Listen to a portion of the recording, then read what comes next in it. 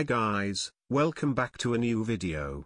In this video we are going to be taking a look at the top 5 guns in COD Mobile. Let's get into it. The first honorable mention is the AS-Val. This gun is still a very viable gun but will get outgunned at all ranges, which means that this season it will only get an honorable mention and not on the top 5 list. Another honorable mention is the MX-9. Since the nerf it got at the start of the season, it has limited range, and because of this lack of versatility it won't make the top 5 list, but because it shreds at close range it is deserving of an honorable mention. In at the number 5 spot we have the QQ9. Since the MX-9 nerf, this has risen to the top as the best SMG. It has great time to kill at close to medium range and has a lot better versatility than the MX-9, which puts it in the number 5 spot. The next honorable mention is the R9 shotgun. This gun is not at close to medium range as it is a burst shotgun, which means that with good accuracy this gun can kill 2 players with 1 burst.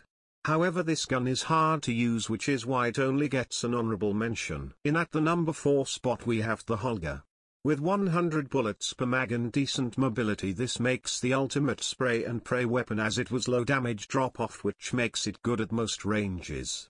This means that if you like camping and holding head glitches, then this is the gun for you. At number 3 we have the SVD. This has the same lethal zones as the Locus and the DLQ, but also has a higher fire rate, which makes it the best sniper in the game.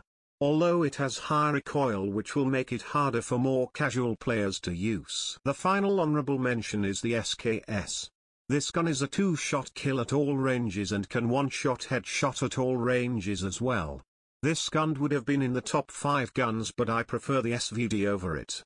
But because of the low recoil it makes it easier to use than the SVD, so if you find the SVD hard to use, then use the SKS. In at the number 2 spot we have the M13. This gun shreds at close to medium range but can also beam at long range, and because of the low recoil and fast fire rate this gun is good for newer players as it is easy to control and doesn't matter as much if you miss a couple of shots, as the fast fire rate will compensate for this. In at the number 1 spot we have the Type 25.